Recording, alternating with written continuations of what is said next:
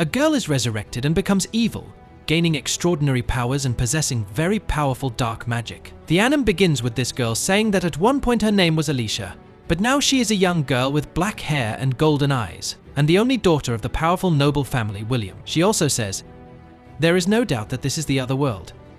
Just yesterday I was someone else, and without a doubt, I have been resurrected as a villainess." After that, she leaves her room and says to the maid, "Good morning," which surprises the maid. Then Alicia says, "Indeed, I must be different because I never got out of bed early or greeted anyone before. But from now on, I will do my best to become the greatest villainess in history." Now, this is redundant. It's time to study. There is still much for me to learn if I want to be a villainess. I will also need a strong body. She then goes to her older brother, William Albert, and says to him, "Good morning," which surprises him. He says to her, "It's unusual to see you up so early in the morning." She asks him to teach her swordsmanship so she can become strong. Surprised by her request, he asks, "What makes you say that?" Her two brothers are also surprised and comment that this must be one of her whims. But her eldest brother responds, "I don't mind, we can start today." He tells her, to learn swordsmanship, you first need to increase your physical strength. You must do 100 push-ups and 50 sit-ups every day. If you can do that for a whole week, I will start your training. They think to themselves that no one can do that, but she replies, "I will go now and see you next week."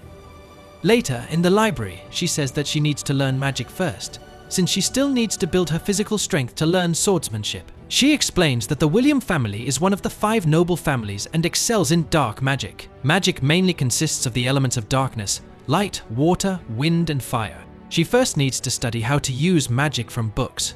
We find her in the library, but she can't find any magic books in the massive library. She says, "I'll look for a book on plants now.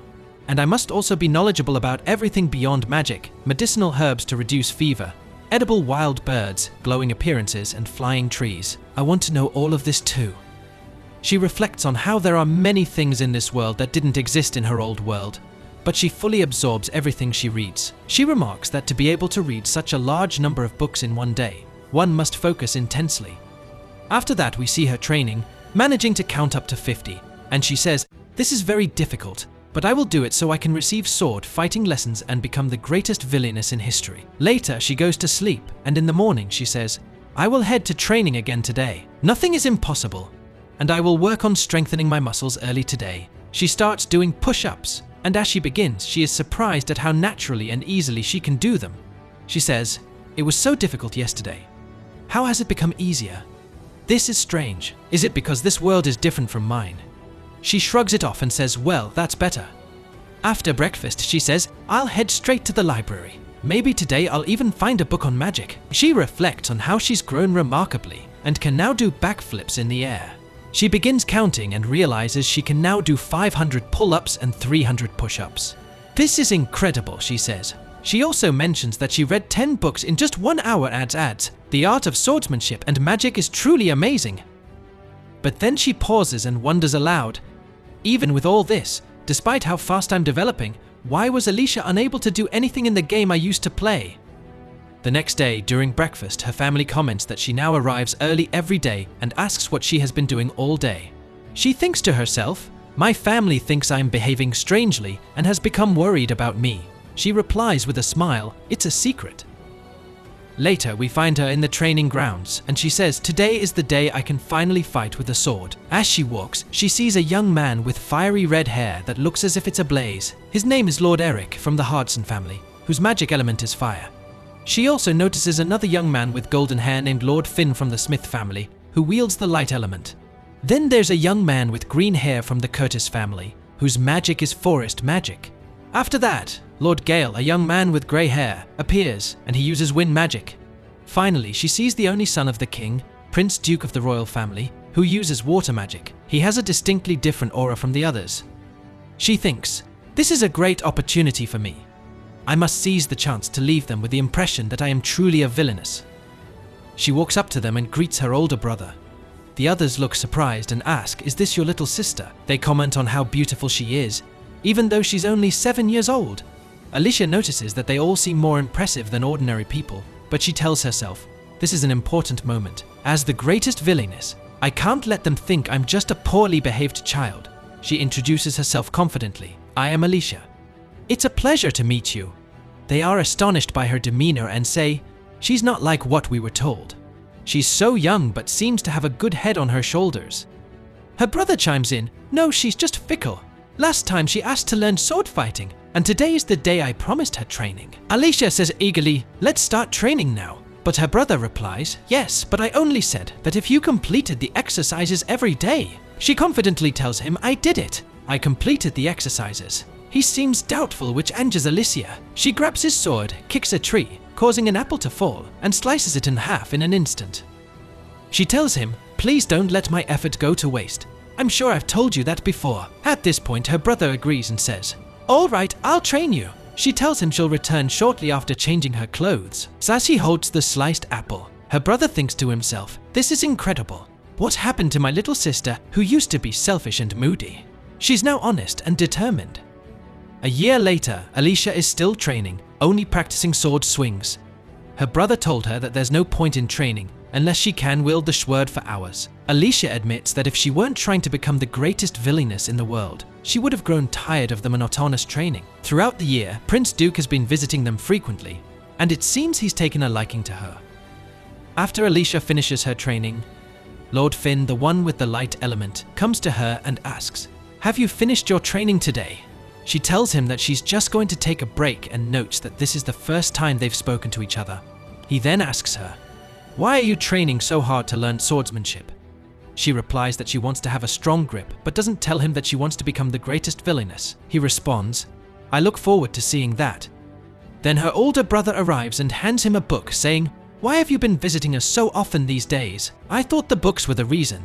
But could it be that my sister is the reason?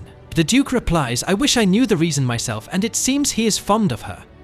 The scene shifts to all the noble families, including Alicia's. Her father mentions that the village of Luana has faced worsening living conditions year after year, making it uninhabitable. The Duke responds, but we've already sent aid quickly. It won't be well received by the people. However, someone else says, but it's a village of diggies or village of criminals after all. The Duke interjects, shouldn't the Golden Rose be our priority? Our kingdom and our people need hope. The noble families agree, saying, as one of the 5 great noble families, we feel it's time for a break. Later, while they're drinking tea, one of the lords mentions that his son Finn wishes for Lady Alicia to visit their home again. His father responds, I told her not to cause any trouble.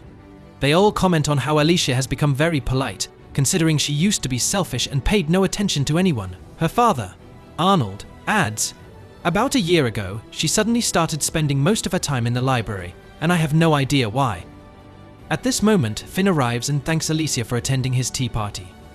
He mentions that they have other guests today, including King Albert, who will also be coming. Boohoo! He then opens the door and finds that all the children of the 5 noble families are gathered there. Alicia wonders, what are they all doing here? Finn asks, why hasn't he arrived yet? The others respond, he'll be here soon. Alicia then finds a map and says, in the game I used to play, Alicia was exiled to a foreign land at the end. Is this really the end? She reflects, this is happening so quickly. The story is progressing at a very fast pace.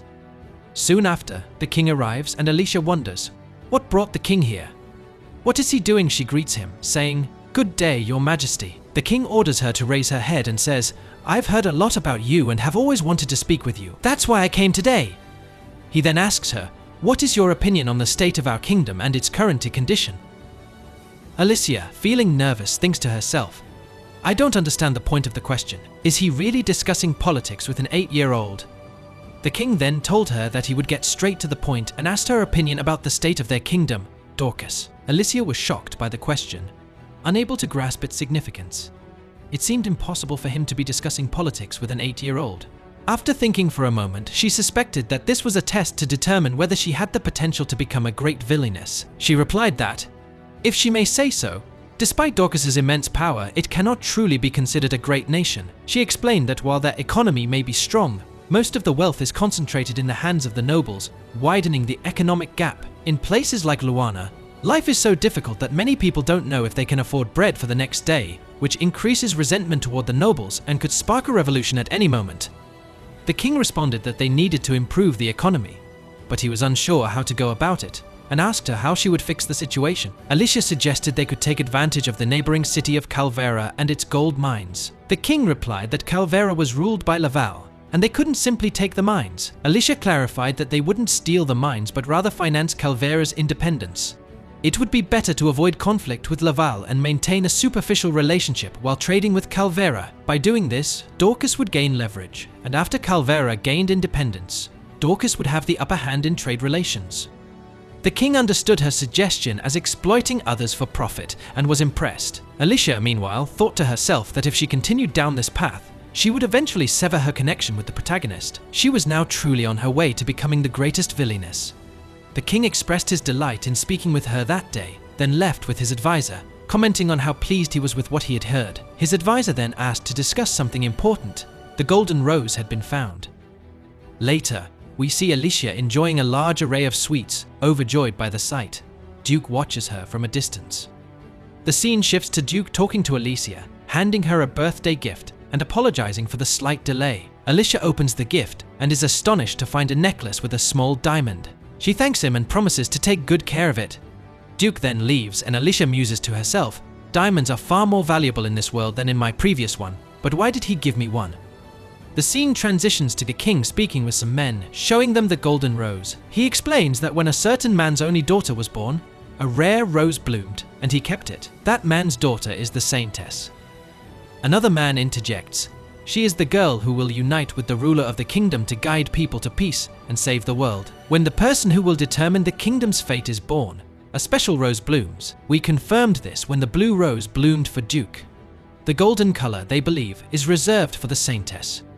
The king confirms, saying, "Yes, now we have two people connected to the roses, Duke, for whom the blue rose bloomed, and the girl, for whom the golden rose bloomed. With their leadership, the kingdom will flourish." The king's advisor then remarks that difficult times surely await them, and the king replies that the legend says the saintess must unite with a member of the royal family, and they must accept their fate. The scene shifts to Alicia in the palace, thinking to herself, "If Duke ever falls in love with the protagonist and asks me to return her, I won't. I'll look him in the eye and refuse, like a true Villainess. Soon, the Villainess that history will remember will make her mark." And that's how today's episode ends. Stay tuned for the next episodes, and don't forget to subscribe and turn on the notification bell to stay updated with all the latest content. A regular guy gets summoned to another world and gains incredible powers after being bullied by his classmates. However, he decided to change and become a better and stronger person. Our story begins today with this protagonist named Haruka, who is fleeing from monsters, saying that his story started when he was in school. Despite being surrounded by many people, he was always alone. He mentions that he was lonely in the real world, choosing to distance himself from his classmates. Among them were the popular kids, the gaming nerds, the fashion obsessed, and the gym rats. He felt like he didn't belong to any of these groups. One day, a magical circle appeared, engulfing the entire room. For a moment, he was excited, thinking this was just like the book he was reading, but he quickly realized that getting involved in another world would be a big hassle. He was fine just reading light novels and didn't need to actually travel to another world. Haruka tried to leave by opening the door, hoping to avoid getting caught in the magic circle. He thought escaping through the windows wouldn't work, so he tried hiding in the room upstairs, but in the end, he found himself in a completely white room. He wonders aloud, wait, why isn't anyone here? Usually there'd be a fat king or a beautiful princess appearing, right? But instead, he's surprised to see an old man wandering around. What's this? Is this old guy lost and ended up in a different world by mistake? He must be senile, Haruka mutters. The old man replies, "I'm not senile," and tells Haruka to choose a skill. He also mentions that Haruka's classmates have already prepared themselves and left for the new world, so he should get ready as well. The old man shows him a large screen full of skills to choose from. Haruka notices that, typically, everyone gets 50 points to allocate towards skills and magic, but 43 people had already gone ahead, leaving him with only scraps. There were no valuable skills left. Frustrated, Haruka scolds the old man, demanding a useful skill. The old man responds, "You can take all the leftover skills if you want," and then sends him to the new world. Haruka wakes up and exclaims, "That old man actually threw me into another world without a second thought. What was he thinking?" Nah. At the very least, Haruka wishes he'd been given some time to prepare or gather some gear. As he looks down, he notices a bag on the ground. "What's this?" he says, opening it to find a cloak. He puts it on, remarking, "I look pretty legit now with all this gear. My title as the round hero doesn't seem so bad with this look. I guess my situation isn't that terrible then." the system tells him that he has to roll the dice. Haruka remembers that the old man had given him all the leftover skills, including the dice skill. He rolls the dice, and it lands on the letter M. Confused. He mutters, "What does this mean? I hope it's something good." A screen pops up, asking him where to allocate the points, and he chooses to put them into the luck category. Suddenly, his stats appear, and he is shocked to see that his luck has been maxed out. He realizes that the M stood for maximum, but then notices that all his other stats are in a terrible state. To his dismay, he finds another skill that states he will always be alone and unable to join any teams. Every time he tries to team up with someone, they will flee from him. However, he also gains an additional ability: he can manipulate creatures and become friends with them. Haruka is stunned. What? Are you kidding me? I have to survive alone in this world too, he says in disbelief. But despite his frustration, he decides to face the challenge. Well, I wanted to go on this journey with companions, but it doesn't matter where I go if I'm going to be alone. Let's move forward, he declares. Thinking of his classmates, he notes, everyone from my class was transported to this world too, but I haven't seen any of them yet. Even if I do, I won't be able to form a team with them. For now, I need to find shelter. It would also be great if I found some food. Haruka begins walking through a dense forest, struggling to see through the thick trees. He worries, if a monster attacks me from behind, I won't be able to react in time. Suddenly, he remembers that the old man had given him special contact lenses. He puts them on and is amazed to see everything clearly. The lenses start identifying the locations and functions of objects around him, providing detailed information on every item. Haruka remarks, I can even see in the dark with these lenses. My ability to understand things has become much stronger, making searching for items much easier and more enjoyable. He begins filling his bag with edible food and mushrooms. I feel like I can find anything in the blink of an eye, he exclaims. After drinking from a nearby river, he spots a cave in the distance and heads toward it. Though frightened at first, he enters cautiously, only to find that the cave is empty. Relieved, he unpacks his bag, sets up his magical tent, and says, it seems I'll be able to live here comfortably for a while.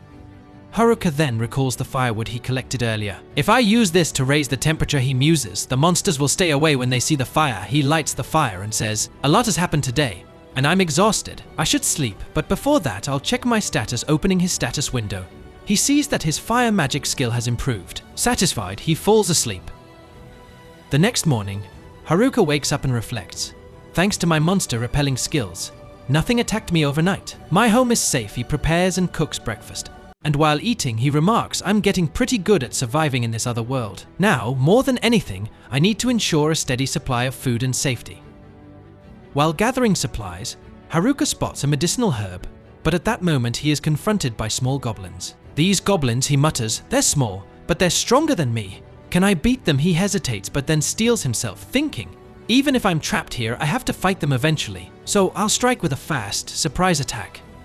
Haruka attacks the small goblin using his magic staff, charging it with magical energy and shouting, let's go. He leaps at the goblin, striking it hard and knocking it unconscious. Another goblin immediately tries to attack him, but Haruka dodges the blow and finishes it off with a powerful magic blast, defeating both small goblins. Later, we find Haruka by the river, washing his face. He sighs, I survived my first battle. It wasn't perfect, but it went well. Suddenly, he feels exhaustion creeping in and decides to head home to rest. Sitting by his campfire, he eats his meal. Examining the goblin's weapon beside him, he mutters, it's useless, too heavy and too short for me to wield. Then, checking his status, he's surprised to see that he's leveled up to level 2. I've progressed more than I expected, he notes. The next morning, Haruka is eating but is already tired of eating the same food every day. I want some meat, he complains, but I'd probably get scolded by my class president for being wasteful still.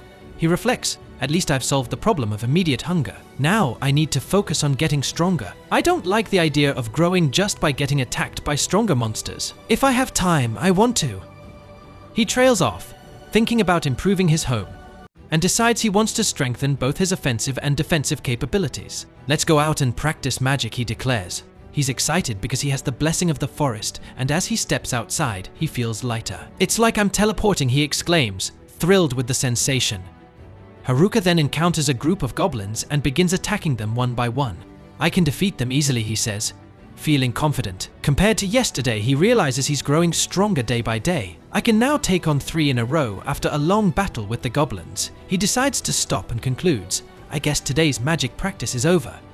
He continues this routine for several days, and by the 5th day, Haruka manages to defeat a goblin with a single strike. He also gathers enough wood to start building his house. Finally, he says things are falling into place in this other world, just as I had hoped. However, he's still craving some meat. While chasing a rabbit, he successfully catches it, but as he holds it in his hands, he suddenly receives a notification that someone is nearby.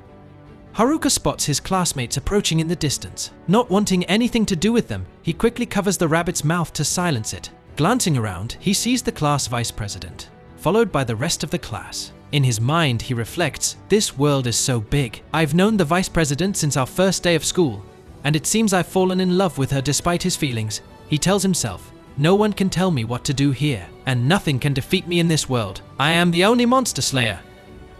And with that, the first episode of this new anime comes to an end. But before you go, make sure to subscribe to the channel and hit the notification bell to stay updated on all the latest episodes. Our first episode of Season 2 begins with the news that the Smurfit Empire is dwindling, leading to rebellions across the kingdom while noble rulers in various regions strengthen their autonomy. The ruler of the Mysian region, Amador Salamakia, has passed away, causing a division in Mysian between two factions led by the late ruler's eldest son, Koran Salamakia, and his youngest son, Fasmerk Salamakia.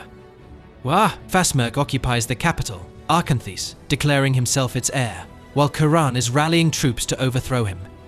Our hero Aris hails from a small province called Lamberg, and he sets off in a carriage to contribute to the war. We see our hero in the carriage enjoying some food, with Miri and Charlotte sitting atop the carriage. Aris asks them to come inside to discuss some matters before the meeting, but they refuse, which angers Aris. He asks them, have you forgotten why we're going there? Miri replies that they haven't forgotten, but the weather is beautiful, and they want to enjoy it a bit.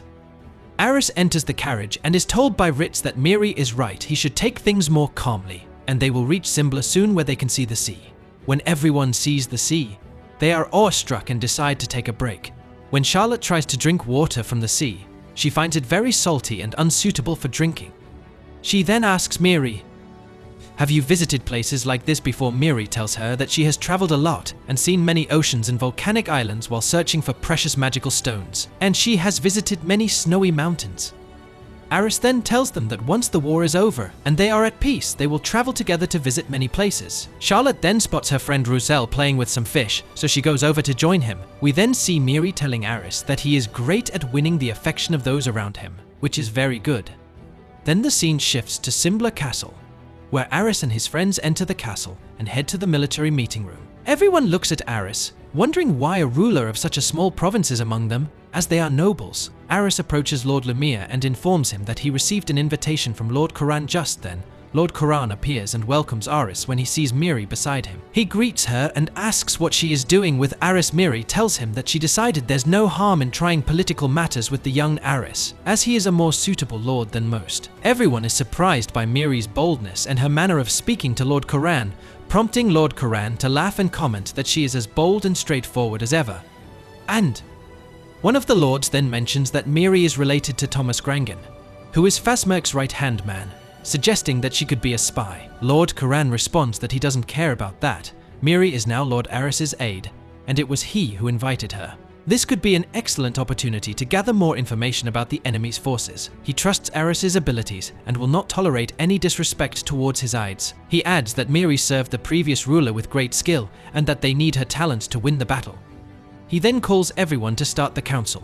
Next, we see Lord Koran's aide presenting a report on the current war situation, stating that their forces number 110,000, while the enemy outnumbers them by about 20,000. However, controlling the trading city of Simbla gives them a financial advantage, allowing them to fund war efforts for years to come. They also have an edge regarding the efficiency of their troops, but the enemy possesses more skilled forces, and there's no guarantee of victory in this battle. Defeating Fasmerk is the first step toward establishing an independent state. One of the lords suggests that they should seize the eastern city of Bertudo, as it is one of the largest cities alongside Simbla and Arkanthis. However, its defenses are not as strong as those of Arkanthis. By demonstrating their power, they can weaken Bertudo's strength. To ensure victory, they must capture Bertudo first. Arth thought to himself, I guess it wasn't such a good idea. Then he looked behind him and asked if he could share their thoughts with everyone. Ritz was the first to speak, as Arth wanted to hear everyone's opinions about the situation. However, she needed to be cautious with her tone, because everyone's fate hinged on this meeting. Merle then spoke up, saying, "Listen, gentlemen, is this the best you can come up with by gathering everyone here? What a bunch of fools." One of the men became angry with her, but another, a high-ranking official, told her, "Go on, speak your mind." She spoke fluently and said bluntly, "At this rate, you will certainly lose." Everyone was shocked by her words, wondering how she could say such a thing. She explained that no matter how strong the soldiers were, or how vast the wealth, it would make no difference without competent leaders to exploit these resources. "Trying to win with your current state is impossible," she added. One of the officials, angered, asked her, "How dare you say such a thing? You'll pay for these words," but she interrupted him, saying, "Let me tell you about Vasmarch. He's a coward hiding behind the curtain, but if a full-scale war breaks out now, they will win 7 times out of 10. You will need a vast number of forces to seize Berto, and after that, you'll have to return to Simbla to defend it. Meanwhile, if the enemy launches a clever attack during your absence, it will be a huge problem, and more nobles will likely join their side."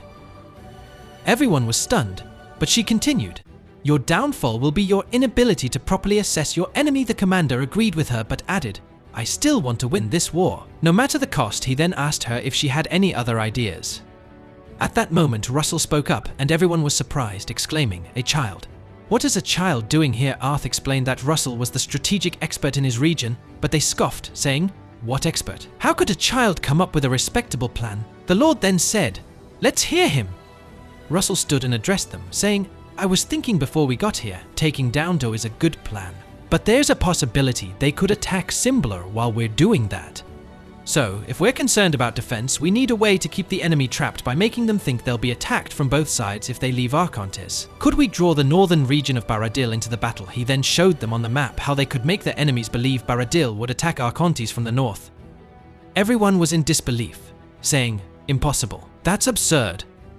Baradil swore allegiance to the imperial family. Surely they've heard about Mazine's desire for independence, so they would never help us." Russell responded, "That's why we'll need a mediator between us and Baradil. That mediator will be the Emperor of Smurforth." Everyone was astonished by Russell's words, so he explained that they would bribe the Emperor. One of the leaders opposed this idea, arguing, "I doubt the imperial family will be swayed by money, even considering their weakening power." Ritz interrupted him, explaining that the current Emperor is just a 17-year-old boy and that the real power lies with the servants around him, who are the source of the corruption. He believed that the possibility of destabilizing them with money was very high, and that they could use their true strength to minimize bloodshed. "It's a brilliant plan," he added. Lord Kuran then decided that they would seek imperial intervention to gain the cooperation of the Baradil region. He informed Arth that he would leave the execution of the plan to him, along with selecting the individuals for the mission, as it was his idea. He also promised to prepare the funds needed for the task, instructing Lumiere to assist Arth with the plan. Arth thanked him for the support. Later, we see Arth and his companions sitting down to eat, feeling very pleased with their new mission. They were confident that if the plan succeeded, they would outshine the other followers. However, Arth was deeply worried about what would happen to them if they failed. Merle reassured him, and then Charlotte expressed concern about how they could ask something so significant from the Emperor. Arth replied that he was sure Ritz would handle the negotiations. Ritz then pointed out that racism was deeply entrenched in the imperial capital, so it was better not to send him. Merle agreed with Ritz, saying that she, too, was not suited for such matters. Arth found himself uncertain of what to do, but then Lisha came to mind, and he decided to go to her. Indeed, Arth went to see Lisha, and when she saw him, she was overjoyed and welcomed him warmly, as did her father, Lord Hammond. Lord Hammond mentioned that he had heard about the military conference Lord Kuran had recently held. Arth replied that he was here concerning that, wanting to discuss something with them briefly. As he had written in his letter, he had come today to consult with Lisha about the war. However, Lisha asked him not to talk about the war just yet, urging him to eat and rest first. Later, we see Ritz sitting with Hammond, thanking him for the delicious food. Hammond told him that there was no need for such thanks, especially considering his birth circumstances, adding, "At least in my region, Lamberg and Blyde, those things don't matter." Ritz then mentioned that Arth had come to discuss something important, but Lisha dragged him away again after dinner. The scene shifts to Arth and Lisha, where Arth is captivated by the beauty of the city. Lisha spoke to him, saying, "I've wanted to bring you here when you visit us. I used to spend all my time at home until recently, but I've started interacting with the townspeople little by little, and I've made many friends. I've come to appreciate our region much more than before, and that's made me appreciate you, and your brave approach to protecting your city even more. My father is always telling me about the amazing things you've done. I fear he may be a little jealous, Arth responded. It's mostly my friends who do the real work. Lisha then told him there was something she wanted him to see. They entered a place, and Arth was surprised by the sheer number of flowers there. She explained that they were grown from the flowers he had given her before, saying they were so beautiful that she couldn't help but plant more. She then asked him what it was that he wanted to discuss with her. Arth told her that it was a serious matter, and that he would need Lord Hammond's approval. She replied, "No, I decide what I do on my own. That's why we're walking around without anyone interrupting us. My father worries a lot." Lisha was astonished and asked, "Do you want me to take on a mission this important?" Arth responded, "Yes, it's a negotiation, but it will take place outside our lands. So I can't fully guarantee your safety." Lisha smiled and said, "I'm happy you asked me for this. I accept everything you say. I've decided to do whatever you ask of me. But there's something I want from you. I want you to marry me when the war is over." Arth was taken aback by her bold declaration. Lisha continued, "I made up my mind on this the first day we met. I still remember our trip in Lamberg. I want to witness up close the kind and beautiful world you will create." Arth realized that Lisha truly loved him. Thinking back, she had done so much for him, and he had resolved to confess his feelings the next time they met. At that moment, Arth knelt before her and said, "I am a humble man, and it's only because of you that we've reached this point. So please, let me say this instead. Marry me now, my beloved Lisha. I've loved you since the day we first met, and you've been a great support to me ever since. There's no doubt that hosting a wedding after the war would be easier, but we don't know when that will happen or what other dangers we might face in the meantime. I don't have much to offer, though I'm surrounded by amazing companions. But even in the midst of war, I want you by my side to protect you. So let's get married now." Lisha blushed deeply, covering her face with her hands, and began to cry. Through her tears, she said, "I have no intention of letting you protect me. I am the one who plans to protect you. Please continue walking the path you've chosen, just as you always have. You have so many incredible and trustworthy people around you. And as one of them, as your wife, I vow to dedicate my entire life to seeing your dreams come true." Arth, deeply moved, began to cry as well. He shouted, "No, I will protect you." Lisha. They moved closer to one another, holding each other's hands tightly. Word soon reached her father, Lord Hammond, and he was shocked by the sudden news of their marriage. Arth approached him and said, "I ask for your permission to marry your daughter." Lord Hammond, still taken aback, responded, "It's far too early for marriage," but his daughter firmly replied, "I've made my decision, father. I won't change my mind about the wedding, no matter what anyone says, not even you." Lord Hammond was stunned. He thought to himself, "You've always been my obedient daughter, never going against my wishes. You've always acted according to what others wanted." Finally, he sighed and said, "I understand. Do as you wish, my daughter, and make sure to support Arth until the very end." His daughter was overjoyed and promised to do so. Lord Hammond embraced them both and instructed the servants to prepare a feast immediately. Everyone was filled with happiness as they enjoyed the food, desserts, and drinks, celebrating the couple's union. The scene then shifts to Van, who says to Arth and his companions, "I have completed the investigation into the imperial family as you requested. The person who currently holds the emperor's power is the minister, Shakma. His youthful energy contradicts his ambitions, and he shamelessly promotes any policies that benefit him personally. He will be a formidable opponent, and I urge you to be cautious of him, Arth." And with that, today's episode comes to an end. Stay tuned for more exciting events in the next episode, and don't forget to subscribe to the channel and turn on notifications so you don't miss anything new. Our episode today begins with that dragon talking to himself. He says, as far as he remembers, he has never done anything that would make humans want to kill him. In fact, he would occasionally even speak to them. But why did they bind him in that way? As he starts to break free from the chains, it becomes clear that he is incredibly strong. Oh God, I hope this isn't an unworthy end for the ancient sacred dragon, who has survived since the dawn of time. But maybe it's okay for there to be one who meets his end like this in the world. Then, the dragon runs and immediately dies. However, he is reborn as a small child. His parents name him Dolan, and they were very happy with his birth, unaware of his past life. After about 17 years, we see that Dolan has grown up significantly. At that moment, a girl named Eri comes to him and finds him deeply lost in thought. But he assures her that everything is fine and there's nothing to worry about. Then he grabs his bag and leaves. The scene shifts to a village called Veron, a small village on the northern border of the Kingdom of Arcrest. Dolan speaks to us, saying that after his death as a dragon, he was born here as a human. He wakes up, washes his face, and mentions that farming is the only trade in this land. Every day he goes out to the fields and works hard to earn his daily bread. He then eats breakfast and leaves. In this village, you're considered an adult when you turn 15, and it's expected that you live on your own. Now I'm 16 years old, so I left my house last year and live by myself now. So we then see him fishing, and he talks to his friend, saying that tomorrow he's going to investigate a large swamp where lizards have completely disappeared for over a month, so they need to do something about it. His friend suggests that this task should be left to the authorities responsible for protecting the swamp. There's no reason for you to go. Don't risk your life, his friend says. Dolan responds, brother, the leader and the others are busy guarding the village, but don't worry about me. I'll be fine on my own. I'm just going to check things out. Then he catches a large fish and returns midday with a basket full of fish. Afterward, he meets a girl named Marida, who congratulates him on his big catch, but insists that he should rest and prepare for tomorrow. Dolan tells her that he has rested plenty in the past few days, and thanks her for helping convince the village leader and others to allow him to take on the task of investigating the swamp. She responds, "It's our duty. You've helped us a lot in training."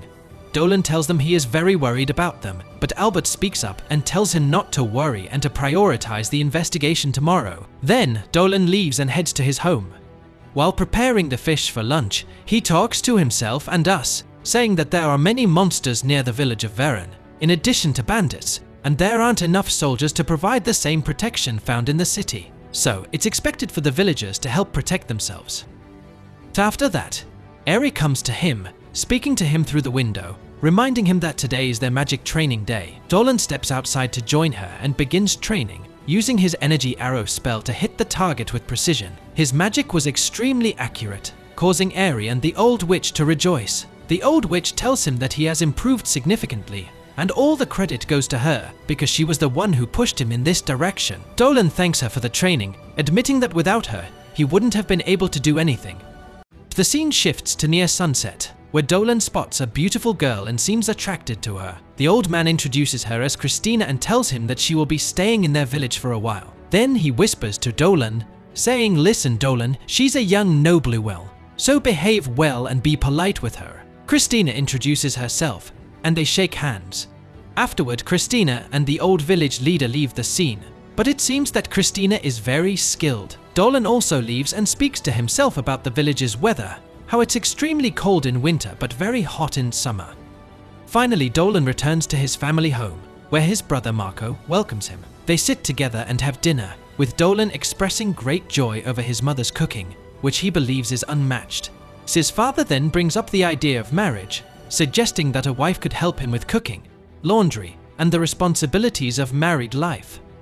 Dolan responds by saying that his brother tells him the same thing, but he wants to enjoy bachelorhood a little longer. Marco asks if they'll be going to the swamp tomorrow, and Dolan confirms that they will indeed be heading to the swamp, where the lizards used to live. Their mother overhears this and becomes frightened because the swamp is far away, and the path there is very dangerous. Dolan reassures her, saying he won't take any risks. He'll just get close enough to take a quick look. His father tells him that he's an adult now, so the decision is his. But the most important thing is that he returns safely so they won't worry about him. Dolan thanks them and asks them not to worry, promising that he'll come back with a great story to tell them. The next day, Dolan is accompanied by the soldiers, who insist on going with him to ensure his safety, as it could be dangerous for him to go alone. Letitia casts a protective spell on Dolan, but the old witch stops, telling Dolan that although she didn't want to worry him, she suspects something bad might be lurking there, so he should be cautious. Eri hands him his lunch to take with him. Dolan sets out for the swamp, which used to be home to lizards that occasionally interacted with the village of Veron, till one day they suddenly disappeared. Since no one else could investigate, Dolan volunteered to find out what happened. So when he arrives at the swamp, he touches the water and realizes why the lizards can no longer live there. The earth element is extremely strong here, while the water element has weakened significantly. Suddenly, Dolan senses the presence of something in the area. He prepares himself, knowing that only a powerful monster could survive in this swamp now. Out of nowhere, a girl named Selene appears half human, half serpent. She calls Dolan a fool for coming here alone. Dolan quickly understands that this is the girl everyone has been talking about. Celine ponders what to do with him and begins making strange gestures to scare him, but Dolan remains unmoved. She then tells him she didn't come here to fight. Suddenly, a massive monster appears and Celine becomes terrified. Dolan saves her and they flee, hiding behind a large stone. Celine, trembling, asks him what that huge creature is. Dolan tells her to stay quiet for now. As the monster moves away, Dolan explains that it is a crazed earth element creature. The lizards used to live here, but they all vanished one day. He recalls hearing about a major earthquake recently, which might have affected elemental creatures. This monster will never return to its normal state. Dolan then introduces himself and asks Celine if she can use magic, as he heard that all Lamia creatures can. Celine admits she can indeed use magic, and Dolan suggests they fight the creature together. Celine is initially hesitant, fearing that, since it's an earth monster, her magic might not work. Dolan pleads with her to try, and Celine agrees. She begins casting the unique Lamia spell, believing it could affect the monster. Dolan tells her he'll advance while she supports him from behind, and she agrees. They prepare to fight together. Despite having just met, Dolan signals for her to use her magic. Celine then chants her spell, invoking her Lamia curse. Serpent within me, arise and curse my enemy. A snake emerges from the ground and attacks the monster, but it struggles to hold on.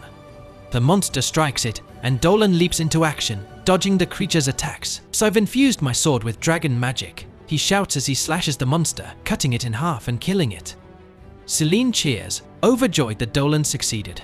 She then says, I'm covered in mud. Dolan rushes to her side, thanking her for her help. They finally introduce themselves properly, with Celine saying, I'm a Lamia, as you can see. Dolan suggests she clean herself up, and then they can dry her clothes. You must be feeling cold, he adds, offering his assistance. The scene shifts to a cave, where we see Dolan cooking. Celine asks him, aren't you afraid of me at all? Dolan replies, no, you seem different from the Lamia creatures I know. They are usually more cautious around humans and far more aggressive. I don't think there are any Lamia villages around here. What are you doing here? Celine responds, when a Lamia turns 17, there's a rule that says we have to leave to find a husband. According to that rule, I'm on a journey to find a mate.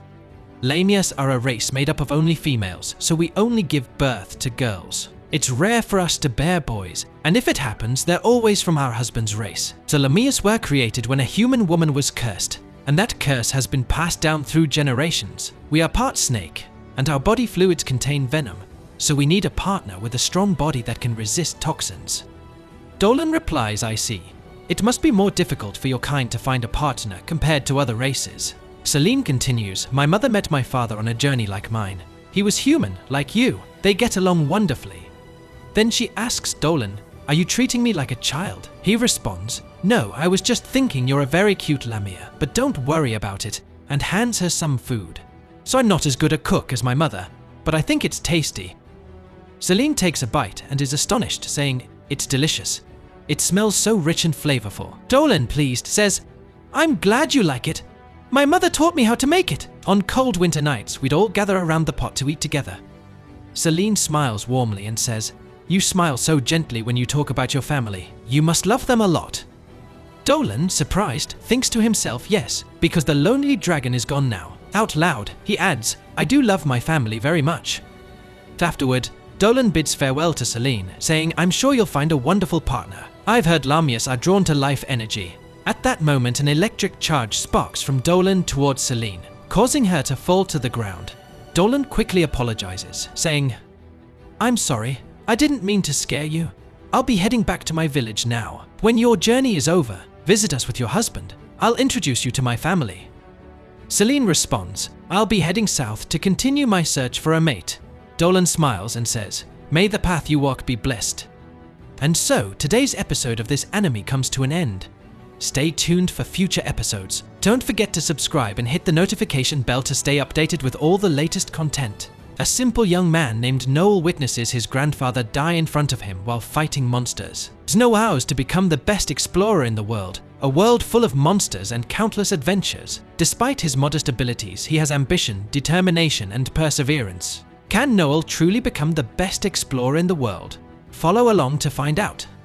Our first episode begins with Noel telling us about the appearance of a deep, dark abyss when mana in the air reaches a critical mass. This abyss opens a gateway to the demonic void, and the deeper it gets, the stronger the monsters that emerge from it. On a fateful night, an abyss with a depth rating of 12 appeared, a rating dangerous enough to bring forth the lords of the monsters. We then see Noel standing with his grandfather, who tells him that they need to leave the house immediately because monsters are attacking the city. Noel's grandfather takes him to the shelter to ensure his safety and tells him that he will go fight the monsters until reinforcements also steal away his wife. Noel, angry, tells his grandfather that no support is coming from the capital, and if he fights the monsters alone, he will die. His grandfather reassures him, telling him not to underestimate his strength, that he is unbeatable, and that he will keep Noel safe, even if it's the last thing he does. He leaves to fight. The grandfather goes out into the city and battles the enemies. Meanwhile, Noel worries for him. After the battle ends, Noel goes out into the city and sees the monsters slain on the ground alongside his wounded grandfather. His grandfather tells Noel that his end has come and he is going to die. He asks Noel, "Do you want to become an explorer, Noel? Will you follow my path?"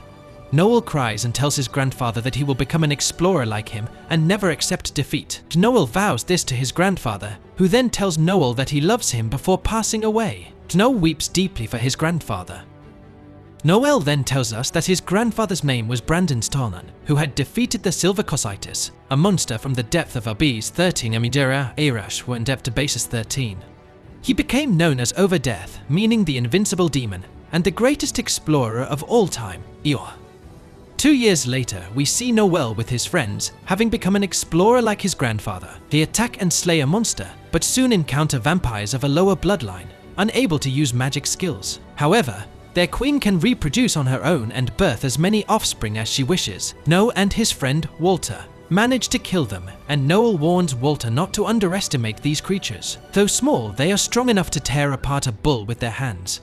As Noel attacks another monster, Tanya steps in and kills it, explaining that if they don't cut off the heads of these monsters, they will regenerate. She says they must always decapitate them.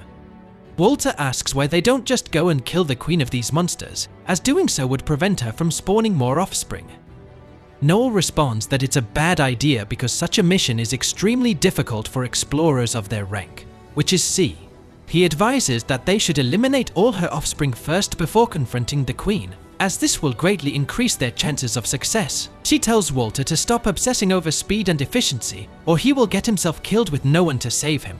Beyond, Walter feels intimidated by Noel's words, as Noel is the leader and has the final say in all battle strategies, so he is their frontline defense. The only reason they are even attempting a mission of rank B while they are rank C is because of Noel's skill, Silver Tongue, for which they owe him a great deal.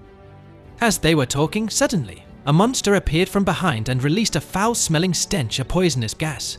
Sigwar, he missed gas. They were now in big trouble. When Tanya tried to attack, the monster struck her, knocking her to the ground. Dodote intervened and attacked, but they were powerless without Noel, who had been hit by the gas and started coughing, unable to breathe. Noel suddenly snapped back to his senses after remembering the promise he made to his grandfather. He quickly grabbed his weapon, stood before the enemy, and used his special power. He could enhance everyone's abilities by 25%. Then, he used a wide area attack by boosting morale through the sound of the great battle cry, which significantly increased his team members' endurance and mana. Noel ordered Tanya to deploy shields on the monsters, while Lloyd and Walter were to resume their attacks. Their strikes were successful, but when Noel looked up, he saw more monsters hidden above. Instead of discouraging him, the sight only fueled Noel's excitement. He declared, "In just 74 seconds, we will defeat our enemies. I will take care of the weaker ones, while the three of you focus on the queen, Tanya, keep deploying their shields." Noel then unleashed his Thunder Howl ability, which had the power to stun all the monsters. He followed this by using his deadly weapon, the Ice Bullet, which killed all the enemies except one that managed to escape. Unfortunately, Noel had only one combat ability left. So far, 31 seconds had passed out of the 74 they had set. They had 43 seconds remaining. What would Noel and his friends do next against these mighty monsters? Noel instructed Lloyd and Walter to activate their offensive skills on the queen. They did so using the Ara Blade and Deadly Rush, successfully killing the monster and confirming the death of the enemy leader. After the battle was over, Blue Horizon had completed their mission. Everyone knew that the offspring would stop moving once the queen was dead. However, the battle had been incredibly reckless. At that moment, Noel recalled a memory from his childhood with his grandfather. Noel was crying because his friends told him he was too weak and he wanted to become a strong warrior like his grandfather. His grandfather told him to stop crying and reassured him that he resembled his mother greatly. But unlike her, his grandfather saw a natural talent in Noel for becoming an explorer, so he promised to train him to become the greatest explorer of all time. Returning to the present, Noel spoke to himself, vowing to be just like his grandfather, no, even greater. He would surpass the infamous Overdeath, even if he was the weakest among them. The group then headed to Retry, the imperial capital of the Stellarfdolent Empire. This empire thrived on prosperity, thanks to magical engineering.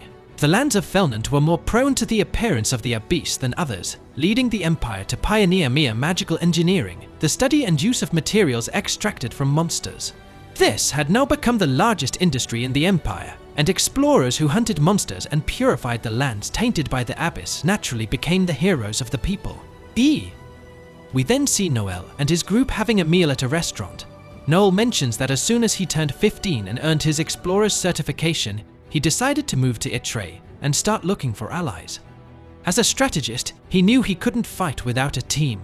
Walter, clearly in high spirits, says they did great today. Considering how well they've performed in just their first year, they can aspire to much greater things. Noel decides to focus on gaining more experience with this team, seeing it as the first step toward achieving his ambitions. Walter notices Noel doesn't seem happy and suspects it might be about the profits. He reminds Noel that they came here to celebrate, and that worrying about money isn't worth it. He guesses Noel's grandfather would have told him the same. Bajan, Tionelfo. Noel recalls his grandfather's advice: explorers must be meticulous about money. Always go to the field with the best equipment and tools you can buy. Without money, you're powerless, and then you can kiss your dreams goodbye. A bad reputation is just a badge of honor for us explorers. They may call you a demon, but never let anyone look down on you. Back in the present, Noel says, "I'm not mad."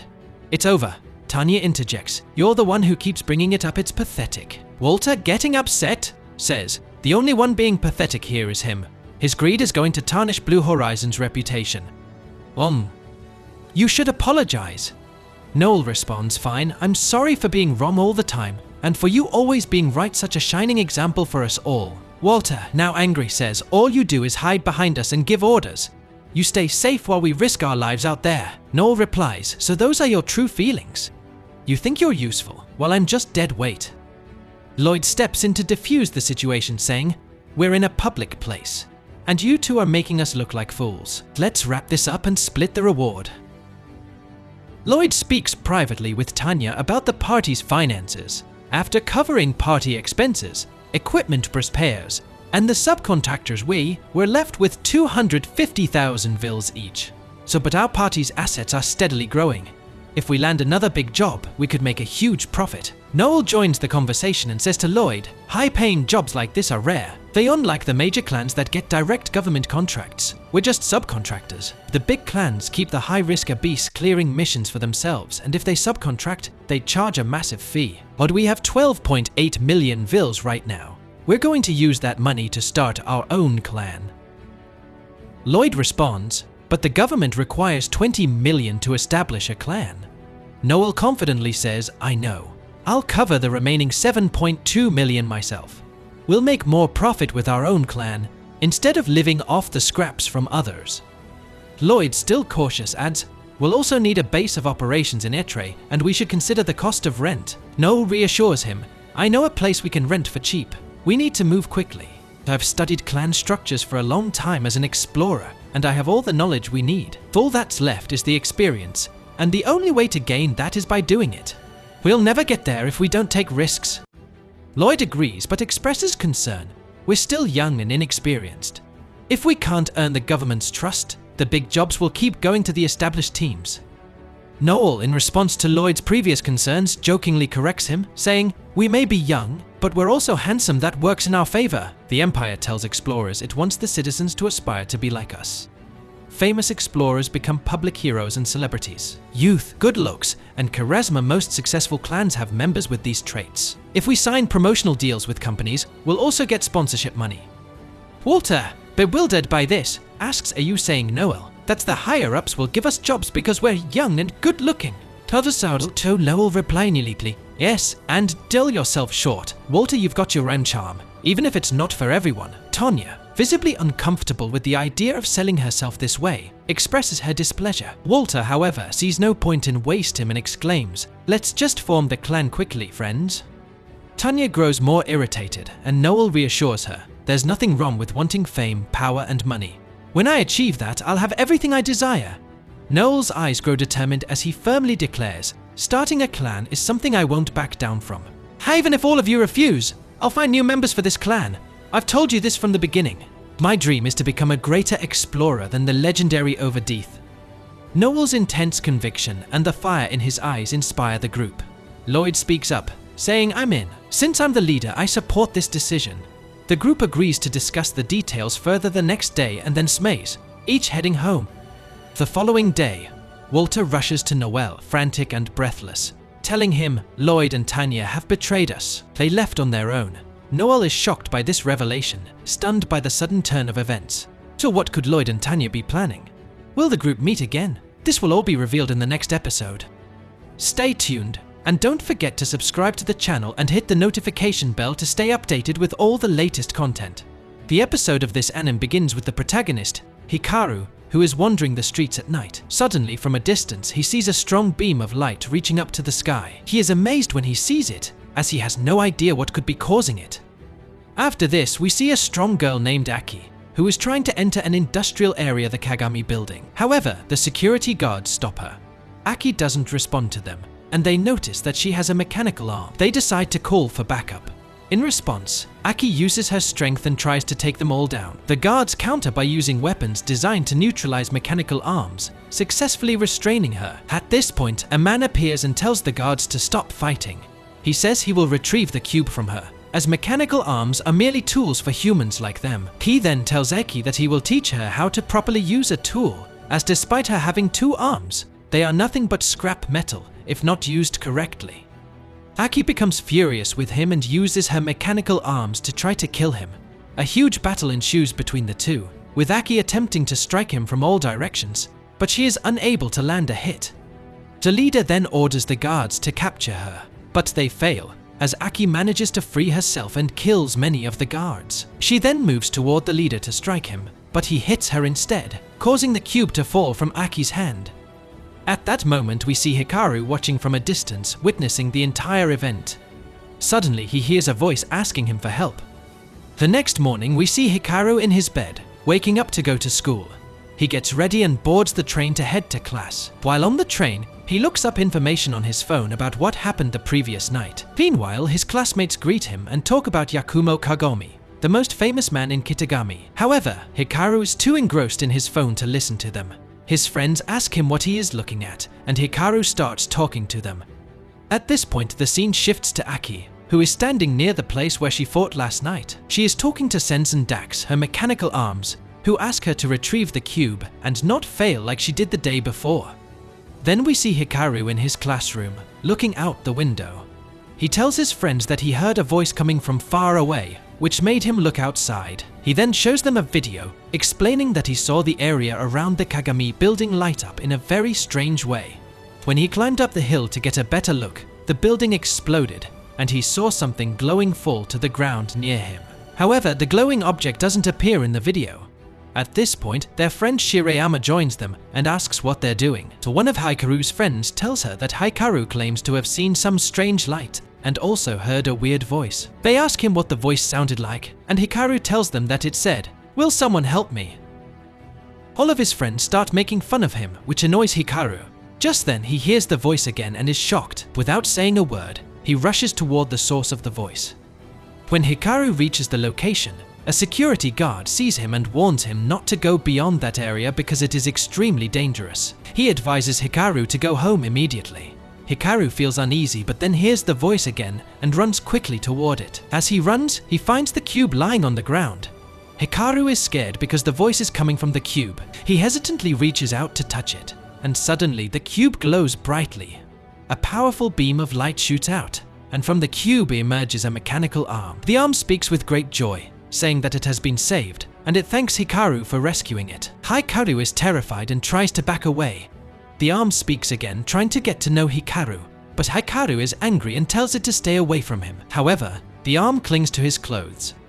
At that moment, a drone delivery aircraft arrives, announcing that it has located the target. The drone attempts to sever the arm, but Hikaru starts running away, with the arm following closely behind him, claiming that Hikaru is its friend and its savior. Hikaru gets even more frustrated and demands the arm leave him alone. The drone gets closer, but the arm sabotages it, causing the drone to crash to the ground. Surveillance drones capture pictures of them, and we hear someone saying, "I want us to work together and get out of here." Scene then shifts to another location, where a girl is speaking. We've identified the location of the trigger arm. Seems to have fused with a human who has no connection to the incident. An elderly man responds in surprise. Is he someone from ARMS? The girl replies, "We're still investigating, but he's most likely a civilian." She then asks her superior what they should do next. The superior responds, "I'll leave the matter to you." The elderly man instructs the girl to seal off a 2-kilometer perimeter around the area and prioritize recovering the trigger arm. He adds, "I don't care what happens to the brat." After that, we see Hikaru and Alama hiding from the surveillance cameras. Alama comments, "You have amazing running abilities." Hikaru replies, "I'm the only one putting in the effort," and asks Alama for his name. Alama responds, "I want to answer that question, but I can't even remember my own name. However, there's one thing I do know, your kind, because you saved me. I can't move freely due to the lack of arbitrarium." Alama then asks Hikaru for his name, but Hikaru walks away, telling him, "You can move now." Alama tries to stop him, saying, "We're still in danger. I'm really worried about you." Hikaru responds, "The more I think about it, the more I realize that all of this is your fault. I'll be fine if I stay away from you." Alama is saddened and begs Hikaru not to leave him alone. Hikaru, feeling a little guilty, comes back and takes Alama with him. Alama thanks him, but suddenly the surveillance drones reappear. Alama tells Hikaru, "Leave it to me this time," and they quickly escape. Then, a boy appears, preparing to fight Alama. We hear Murasame talking through a headset, saying that she is headed to the designated area. Someone replies, "Head south, you'll reach the other side of the building on your right." The scene cuts back to Hikaru, still running away with Alama. Hikaru mutters, "How long will they keep chasing us?" Murasame then appears in front of them, addressing Alama, saying, "I finally found you. I will kill you if you move." Sense speaks up, saying, "You should first declare that you came to protect them." The boy who appeared earlier also steps in and says to Sense's arm, "I have a score to settle with you for what happened yesterday." He intends to fight alongside Murasame. Yeah. Hikaru and Alama make a run for it, but Murasame sees them and tries to follow. However, she is distracted by the boy, who attacks her. She says in frustration, "None of you will stop getting in my way." Hikaru, feeling guilty, thinks to himself, "I shouldn't have even considered this." Alama then urges Hikaru to leave him behind, saying, "I'm their target. I don't want to involve you further. I can't stand seeing good people get hurt. Please, forget everything you saw here today." Murasame reappears and says, "Have you had enough of running from me? Don't cause me more trouble." Alama replies, "I will obey your orders, so please, leave him alone." Hikaru, however, retorts, "Don't make decisions on your own. So if I leave you here, my conscience will haunt me." Hikaru then charges at Murasame, and Alama delivers a powerful blow, knocking her to the ground. She is unable to continue fighting and collapses, but quickly stands again as they flee once more. During this escape, Hikaru and Alama finally start to get to know each other and become friends. The scene shifts to the boy, who is clearly exhausted, saying, "Who stole my mechanical arm? That arm belongs to me." Later, we see Murasame, who is approached by the boy. He says to her, "You failed to capture him." Sense apologizes, saying, "I didn't expect a civilian to be able to use Alama's power." The boy he's bonded with, I'm certain the Kagami group will identify him soon. We need to act quickly. I'll let you handle it again. Thus, today's episode of the anime ends. Stay tuned for the next episodes, and don't forget to subscribe and hit the notification bell so you won't miss anything new. Our episodes begin today with Konnichiwa, the Demon King, as he wakes up and finds Ako welcoming him and preparing breakfast. He asks her, "What are these scraps?" She tells him that it was her sister Luna who did that. Then we see Luna, who is very upset because she tried to trim her hair but ruined it. At that moment, Konai enters the room and says to her, "Be quiet, girl. Don't be so trivial." Luna gets angry and says, "No, you be quiet, you arrogant old man with that ridiculous hair." Konai gets furious, grabs her, and strikes her on her waist so hard that she starts crying from the pain. The scene then shifts to Konai in the hot bath, drinking coffee. He now owns everything since he is the main programmer of that game, so he can use anything freely. He starts to think that if he could use magic, it would add a fantastic touch. He imagines the Kingdom of Holy Light, resembling medieval Europe, warm but with scarce water. A day here consists of 24 hours, and a year has 365 days. For Konai, this world seems perfectly fitting. He then recalls the skeleton that called him in the Temple of Wishes. Rumors say that skeleton was once a boxer named Ofan. What a strange world, he thinks. Even their naming conventions are ridiculous. There's a girl named Queen, and that strange man with odd hair is named Fujo. How bizarre, he thought. Then there's that highwayman called Ongol. After that, we have Lady Epiphrey and her twin sister, Kavifrey, who are both giants and love rice, stuffed vegetables, mulukia, and fried potatoes. Then there's that mustached man, the chief called Dona Dona, who is a rival to that lady. Konai reflects again, thinking, this place has such a strange culture, but I shouldn't judge. I have to manage using the infinite features of the game. The items he creates using his skill points generate vast profits because of their demand. That useless music box has only one attack point, but it sells for 15 large gold coins. He also used the building feature to construct many facilities. The character change feature headed for fun turned out to be very useful. He even created a delinquent character from the 80s, named Zero Kairasam, who could be handy in certain situations. He called upon his assistants and left the tasks he didn't have time to handle to them. One of them is the exceptional doctor and scientist, Yukirino. She even restored Ako's leg to its original state, proving her remarkable abilities. The other assistant is Asami Tahara, whom he made a genius. He's also skilled with firearms and has a strong affection for his younger sister. Story goes that Konai saved them both, so Asami never disobeys him. Konai then speaks, "I don't know if I will ever be able to return to my world or if I'll remain here. Until then, I need to plan well to survive in this world." The scene then shifts to the saint, Claire Queen. Her servant comes to inform her that Angel White has returned. Angel White enters, greets her, and, to Claire's shock, she sees the glowing halo above her head. Angel responded that it was an angelic halo, and someone had given it to her. She then remembered when Konai had gifted her the halo as a way to protect her name from being sullied. Angel was overjoyed by the gift and thanked him. Konai asked her to dedicate herself to ensuring that the halo remained untainted and told her that he was never her enemy. Angel was deeply surprised how could the Demon King possess such a halo. She snapped back to reality when her sister Claire commented, "You smell like a man. Who is it?" She suspected it must be someone who wields a holy sword or something of the sort, which is why Angel might have admired him. Claire then asked if she had any issues with Zero, since she had often heard Angel speak about how amazing he was. Claire recalled the time when the city guards had tried to assault her, and Zero had stood up to protect her. Those men were extremely weak, as they threatened women and children. Zero, full of rage, appeared before them, furious that they dared to attack a woman. He believed they didn't even deserve to know who he was. The guards tried to kill him, but Zero was able to take them all down in less than a second. No one could escape the wrath of the dragon. When he finished with them, Zero told them they would need 1,000 years to face a dragon again. Afterward, Zero spoke to Claire, asking if she was all right. She responded that she was fine, though flustered. He then asked why a woman like her was facing armed men. Claire, too embarrassed to reply, remained silent. Zero then told her to inform him if those scum ever appeared again, and he would rush to her rescue. Claire was overjoyed and thanked Zero for what he had done for her. We return to reality as Claire expresses her desire to meet the man who gave her sister the halo. She jokes, saying that he'll have to pass a test, which involves surviving a brutal beating from her. Angel immediately asks her not to do that, saying she doesn't have that much pride. Meanwhile, we see the villagers happy and healthy, thanks to Dr. Yu Sensei, who treated them. The doctor is strikingly beautiful.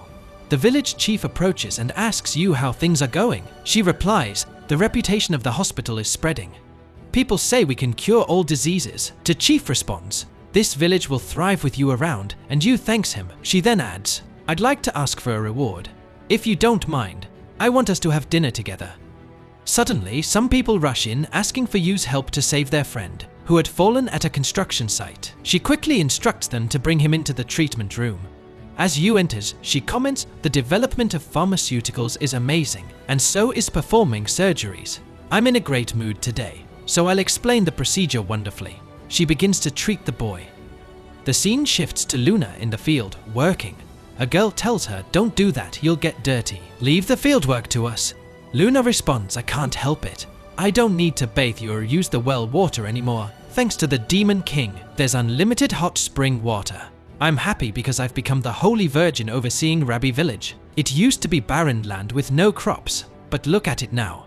Her friend responds, all of this is thanks to the Demon King. Luna, irritated, replies, no, it was because of me. I took him under my wing and made him work hard. You're the only rabbits capable of growing carrots. The girl humbly responds, we should be grateful to you. So we're half-human creatures who normally aren't allowed to live in the kingdom. Long ago, an angel loved us deeply, which is why we've succeeded. You're the only one who treated us kindly without looking down on us. Luna explains, I was given this village of half-human creatures because of who I am. I had a human friend when I was little, which is why I was assigned here a sort of punishment. The scene transitions to Eagle and Luna. Luna urges Eagle, run fast.